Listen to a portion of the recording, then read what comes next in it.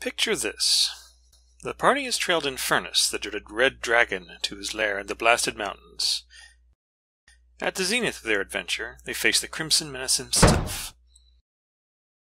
Infernus blasts the party with his fiery breath. The fighter tanks the blast thanks to the sheer volume of his hit points.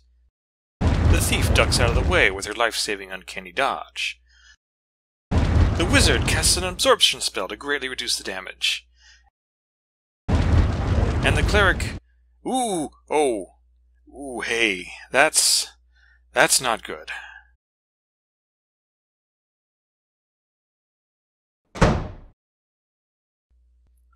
The party takes the cleric's remains back to town, and approaches the local temple, expecting to have to pay a substantial fee for his resurrection. But the acolytes aren't that interested in money. Instead, the other party members must enter a partial astral suspension so they can locate the cleric's soul before it is blown away in the winds of the aether. But what kind of DM would make the players jump through hoops like this? This kind.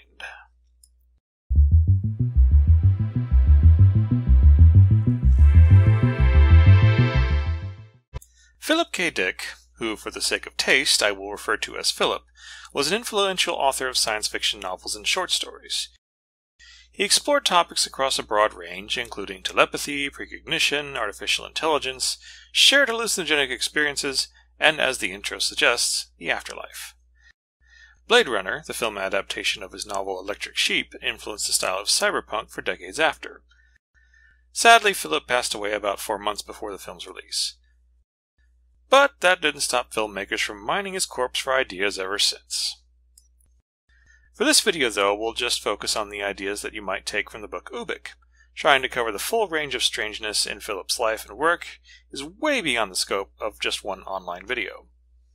In Ubik, the deceased can be preserved in cryostasis, and their memories and personality can be accessed through a process called half-life, a network that those in stasis share collectively. Imagine such a system in a campaign, a component of a more difficult resurrection process. Once I've gotten through a few games with players in a new setting, I like to ask them what their characters think of the afterlife. Do they rejoin nature? Does their soul move to another plane? Do they not believe in a soul? And if so, can they be resurrected through a Frankenstein-like biological experiment? It's something that can construct a few sessions of adventures, and gives the player with the dead character a chance to play a spirit guide or some sort of extraplanar aid. It certainly beats forking over a pile of in-game material resources, a knack that takes the life of a player and reduces it to a stack of coins. Give it a try and see if it works for you.